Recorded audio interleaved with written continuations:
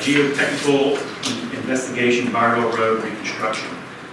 Motion of the Borough Council regarding a geotechnical investigation to identify soil conditions to be encountered prior to the reconstruction of Bridgeville Road. The cost of the project is $14,000. Question for Joe. Sure. Yes. We feel that there's water infiltration under there that's causing this problem. Well, I think there's a belief that there may be some water infiltration that has caused the pavement to fill along that segment of Bridgeville Road. And, you know, without doing the core borings and, you know, finding out what the substrata actually consists of and trying to find out at what elevation there's water, if it exists, this is the only way it can be done. I mean, the specification that was put together and put out to bid for the contractors to make the repairs consisted of excavating approximately about 18 to 20 inches, putting a 6-inch under drain in, putting about a foot of number 4s, choking it off with some 2A stone, and then putting our pavement section on top of that to support the weight. So, in talking, having the under drain there is one way of capturing any water, but who's to say there might be water below that elevation that's we're excavating. I mean, the cross section we have is a heavy duty cross section consisting of number 4 stones. And you look at most of the roads that have ever been built in Bridgeville, we've built and resurfaced them. We always find number 4 stones. So whoever built the roads in Bridgeville, the residential developments, did a good job. So your hopes are the test marks will be able to see if you've got something. That would reveal anything if it's there. It's a tough pill to swallow. It's a tough pill to swallow. Yes. I have a question for you, Joe. Sure. Are we just doing it in the area where it's rippled, or are you going to do it down towards sill holes? We're not going in front of sill holes. No, I mean towards sill holes. Where the last big patches along. We're going to start at Union and work our way up to the block. Because that section heading towards sill holes on the left-hand side where they got it marked off, it's all crushed down. Right, so that's what I want to mark out is where we're going to make repairs. Where that one sewer is, it's all collapsed around there too. So.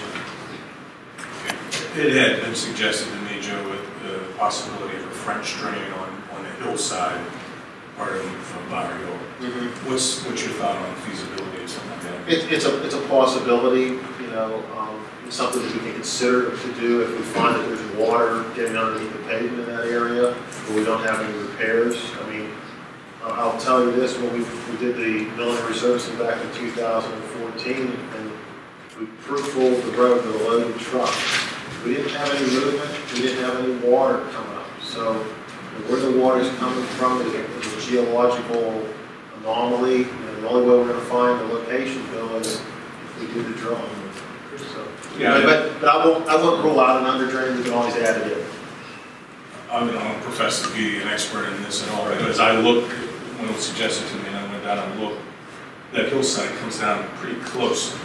It's pretty steep, and it's a shaly material that's got a lot of water probably percolating out through it at different times of the year, probably more so in the springtime than in the summer and fall. So to do a French drain like that, you would have to dig back to the hillside. You dig back to the hillside or dig along the curb line. And you probably have to stabilize it or do it. No, you wouldn't have to. I think you can stay away from the hill. Be along the curb. You don't want to disturb the hillside. Well, yeah, that was my concern when I was right. at it, and that's why I made these There is no water line underneath that section of Borough Road. No, there is. We confirmed that. We confirmed that. But there are at least two sanitary sewers. And I'm sorry, not sanitary sewers, storm sewers. We've checked the pattern. And you've checked the piping in them, you've cambered them? Yes. And? There's no damage.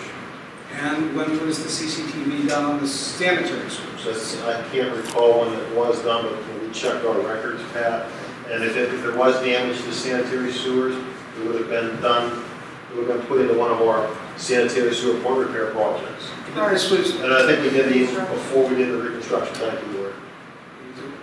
we have not cambered it since the reconstruction, correct? No, Okay. What is, we're supposed to camera every so many years anyway?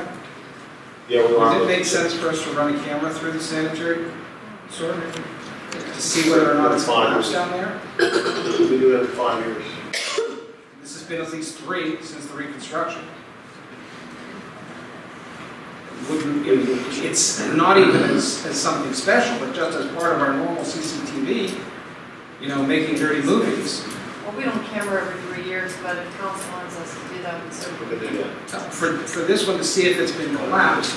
And you are telling me that the storm sewer has been cambered after the reconstruction? Yes, it was. It was the fault, so. That would leave the sanitary sewer. Mr. Petroselli. Yes, I'm sorry, Mr. Chairman, gentlemen, ladies, Mr. Engineer. I spoke to Joe for about 45 minutes today, since I'm involved with this for years and years. I believe what he's doing now will be the right thing.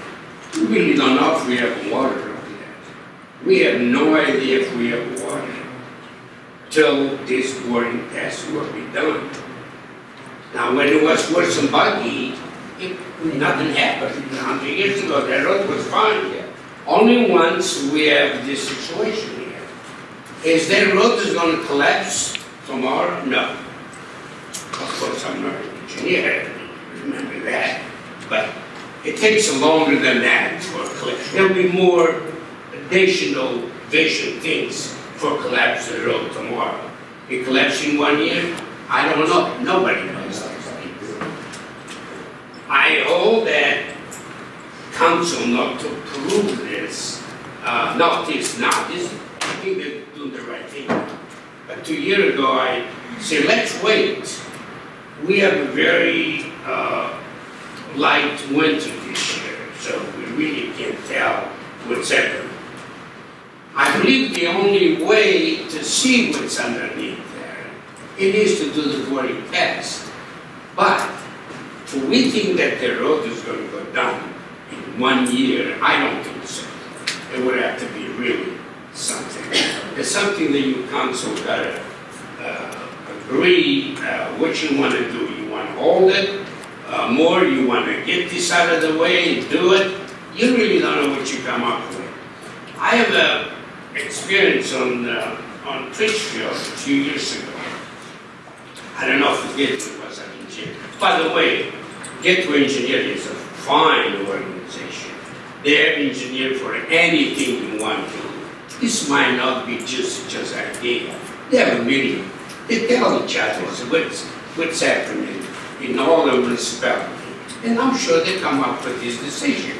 Very good decision. Is this going to be the right things? Nobody knows. I remember a few years ago we did Bridgeville. I don't know if Gateway was the engineer. Only once the contractor called me, being public work for this 30 years. There was a hole by in front of Deco's home. Everybody remember Deco's and Bridgeville. Well, I said, what the heck? There's no water there. So they put an F ton of stone and kept on going down. Then they put 2 tons of stone and kept on going down. Then they put 3 trucks of stone, finally gone. For 3-4 months, stabilized. I don't think we have a mine over there with this case, in my opinion. That could have been over there. But we took our time to see if we actually stabilize the road. I believe strongly, if you worry about this road, go ahead and approve the engineer's suggestion. There's no guarantee that this is going to happen, that they're going to find it. There's no way. It's impossible. Well, we understand that, but it's... You got to do something. Yeah. They want to do some, Lori want to do some, the residents want to do some.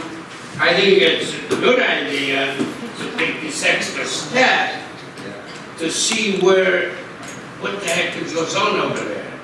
I don't think it's water. It might be. but we'll have an idea to put a sewer, French drain. Or with the water, what are you gonna, Well, if you do that and you see the water where it's at, then that French drain might be the solution. that's But right. if we don't do this, we put a You French don't drain know. before we're doing it, then we might be just putting back, So- you know. It's one thing, then if you do, then if you don't. I don't think. Lori wants to do it, Joe wants to do it, you want to do it, so what's your choice? Yeah. You'll find out in 2 minutes. I'll make a motion to do it. Or second. Yes. Isn't it more economical to check the storm Storm. Yeah, whatever. Storm. Yeah, first, and before we spend $14,000. You just said we had some stuff. Sanitary. Oh, okay, hammer, that's a lot cheaper, isn't it? Yes, ma'am. History. Under most of Bridgeville, not only coal mines, but spring water. Absolutely. When they tore down Great Avenue High School, our Bridgeville High School, and they started to build, they realized they had to get more pylon because they were building on top of natural springs. So find out what it is, Absolutely. please. We have a motion, we have a second. Second. Neil, motion first, second by Neil Lyons. All those in favor? Aye. All those opposed? Motion carries. Mr. President, Yes, sir. regarding the idea of hammering the sanitary sewer as part of our normal process, but doing it before or in conjunction with this study. We'll do it. Okay? Thank you, Lori. All right, current estimate number 1.